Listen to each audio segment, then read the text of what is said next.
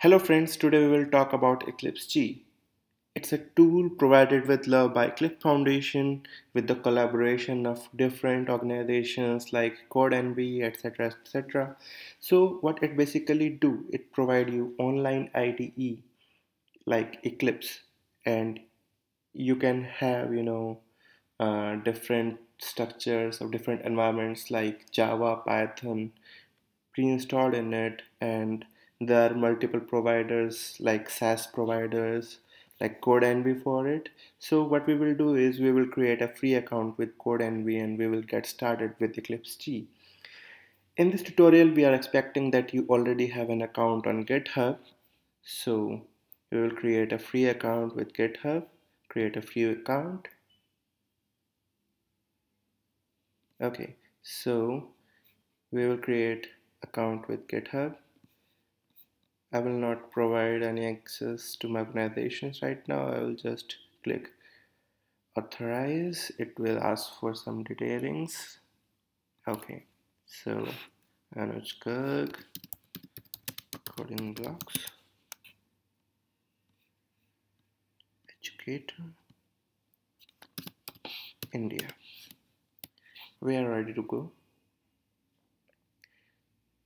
Okay, so as we see now, we already are at the dashboard of our Eclipse Che implementation CodeEnvy. So we see that we have 3 GB RAM systems here, and we can create different workspaces for it. So we will create a Python workspace. Let's start a workspace. We will provide the name as anything. We can even leave it the default format. We will not select a team. We will, okay, here we will select Python for no reason. So just we can see how things are going. We can, uh, create the different workspace with different RAM size. We can create a particular workspace of maximum 3 GB RAM as it is a free account, but depending on the RAM you select here, you can have one or multiple workspace running at the same time.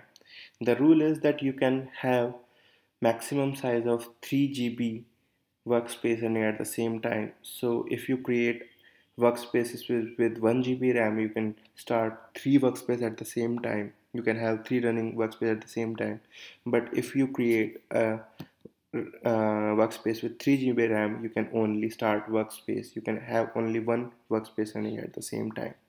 So we have no problem with that. We will create a workspace with 3 GB RAM, and it is right now creating the workspace with a Docker image. It is, as you can see, a similar kind of IDE as Eclipse we generally use. It is creating this uh, environment from a Docker, and right now we just see some logging going on. But if we see, we can, after this things is over, we can also import project, create project, we can do some other stuff, and we will also, here we will be getting a terminal. So if you want to import a project, you can import project from github, some version, zip, etc. You can also create a basic project from different formats, and you can also use this terminal for different stuff. So to check that if we already have Python installed, what we'll do is we will just go to here, write Python.